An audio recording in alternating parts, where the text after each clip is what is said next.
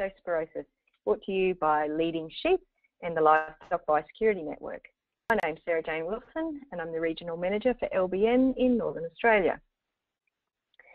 Leptospirosis, caused by the bacteria Leptospira, can affect almost all mammals. There are over 200 strains of lepto around the world, but what we commonly see in Australia infecting livestock are two strains called Leptoharjo and Leptopomona. Infected animals can carry the bacteria for long periods without showing any clinical signs. The bacteria colonise in the kidneys and the animals then shed them in urine at birth or abortion and therefore contaminate the environment. Many infected animals don't display any signs of clinical illness, and these apparently healthy carrier animals are the main source of infection for other animals as well as for humans. The disease can spread from animals to humans a few ways, including via broken skin, such as in cuts and abrasions, handling aborted fetuses and afterbirth, or assisting during calving without gloves, poor hygiene practices, or not washing hands properly after contact with livestock, indirectly via infected soil or water, or urine from infected stock reaching humans' eyes, mouth, or nasal passage. The bacteria can live for a long time in fresh water, damp soil, vegetation, and mud, but they are very quickly killed on dry soil or by sunlight. Flooding after heavy rainfall can spread the bacteria to previously uninfected farms. Outbreak of lepto infections are therefore more common in the wet years, and even in closed herds, you may sometimes see infections of lepto as water from other properties can be spread through organisms in flood. The clinical signs in cattle, to some extent, will depend on the strain of lepto that they are infected with. Both Leptopomona and Leptoharjo can cause late-term abortion in cattle. Red water, or blood in the urine, in calves, and particularly in calves, suggests strong infection with Leptopomona. Often there is a sudden onset of the clinical signs, which include red water, lethargy, anemia, and sometimes jaundice. Sudden death in young stock can also occur. Not all severely affected animals will die, however, and the symptoms of red water may pass after a few days.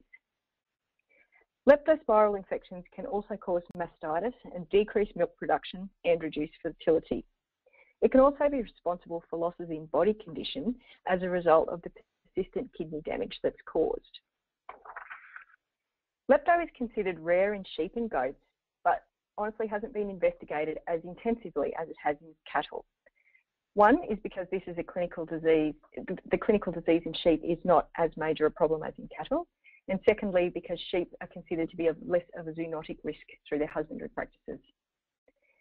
Leptoharjo can also be transmitted between sheep from infected cattle, so that can be stock in close contact in the right environment. But sheep can also maintain the disease within the flock, and sheep will often be asymptomatic, so we won't know that any of the sheep are actually infected. Leptopomona in sheep can cause abortion, perinatal death, renal or kidney disease, and anemia and jaundice as well.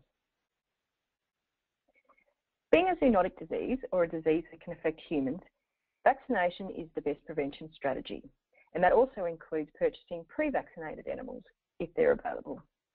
There are a number of vaccination preparations available.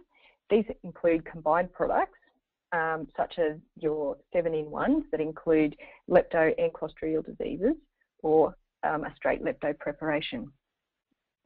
Lepto is definitely more prevalent in conditions where it's going to be wet and cool. So the best way to prevent these is to prevent movement of infected animals into or among herds and flocks. Properties that are trading cattle, sheep or goats are more at risk, especially when they're in conjunction with a breeding herd. In contact with wildlife reservoirs, such as feral pigs. If there's a previous history of lepto in the herd or flock. Access to wet areas, and also in warmer climates such as in dairy areas around Queensland. Farm workers and vets handling animals shedding the bacteria are also at higher risk. If you have any questions about lepto, please contact me at sjwilson@lbn.org.au. And I'm also providing some other resources on vaccination from MLA, Making More from Sheep, and Future Beef. Thank you for listening to this webinar on leptospirosis. If you have any questions, please contact us. Thank you.